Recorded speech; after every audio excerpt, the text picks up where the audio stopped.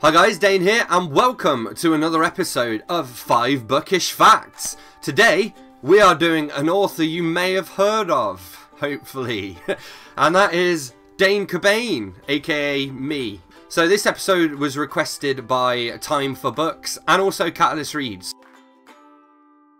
So thanks you guys. I actually hadn't even thought of this as an idea for an episode, which makes it the best kind of self-promotion, I think.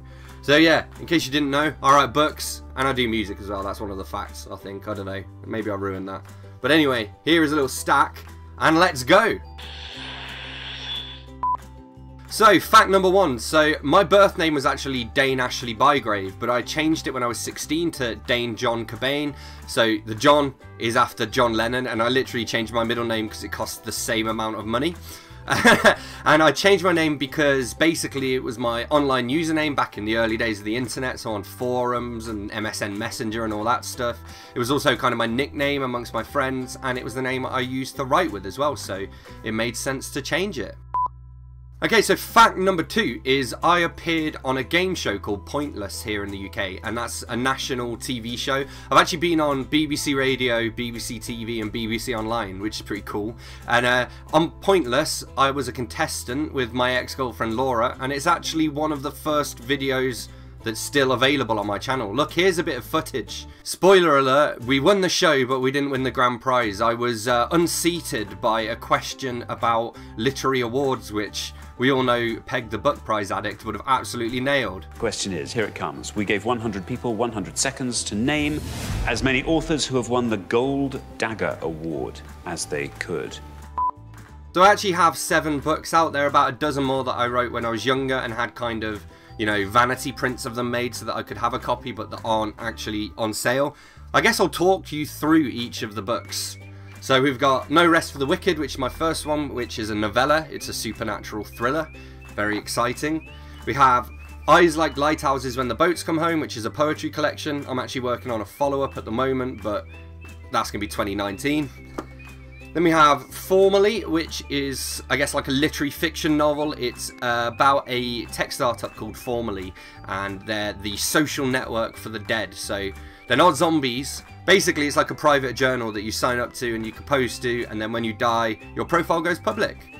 Then there is Social Paranoia, How Consumers and Brands Can Stay Safe in a Connected World. This is a non-fiction book, all about what the title suggests really. It's about how social networking affects us as individuals and also what we can do to avoid unintentionally going viral and all that sort of thing.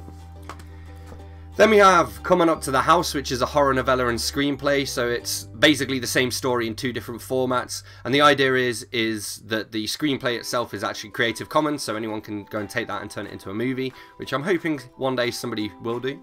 And this is about, like, it's like a haunted house story. Then we have Subject, Verb, Object, an anthology of new writing. So this is an anthology I edited with 18 indie authors in it, and we basically all swapped prompts, all wrote little stories to go in there based on those prompts, and this is the result.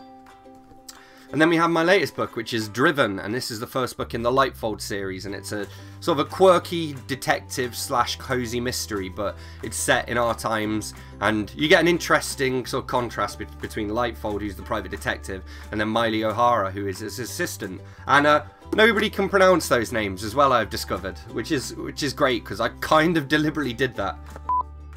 Okay, fact number 4, as well as writing books, I also write music. I actually have 3 albums out, and they are Nocturne, which was released in 2010 when I was 21. Sketches, which came out 2015, I think.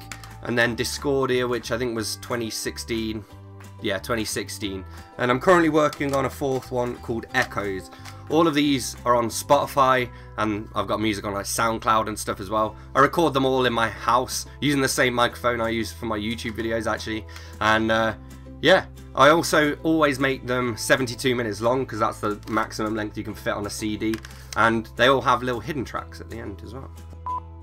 And fact number 5 is that I memorize stuff. So I memorize all of my poems and then I perform those, you know, from memory. So actually, Eyes Like Lighthouses When the Boats Come Home, I know this entire book off by heart. Most of the others I've learned bits of them, so I've memorized, for example, the introductory essay and my story in Subject, Verb, Object. I've got the intro from Social Paranoia, chapter 1 of No Rest for the Wicked.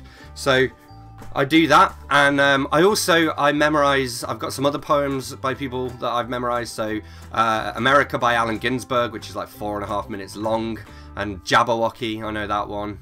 And I've been trying to memorize the Fear Litany recently as well. And when I was in secondary school in maths, they made us all memorize the times tables up to 20 times 20. And my friend Gary, he went further. He did up to 30 times 30. And while he was doing that, I memorized pi to a bunch of decimal places. And yeah, for those of you who are curious, it's 3.14159265358979323 84626433 832795028841, and then some more numbers. So yeah, there we have it. Those are 5 bookish facts about Dane Cobain, because apparently now I talk about myself in third person. Please hit a like if you've enjoyed this video. If any of my books have piqued your interest, you know, please buy a copy. That's always appreciated. And yeah, hit subscribe if you haven't subscribed already, and I will see you soon for another bookish video. Thanks a lot. Bye-bye.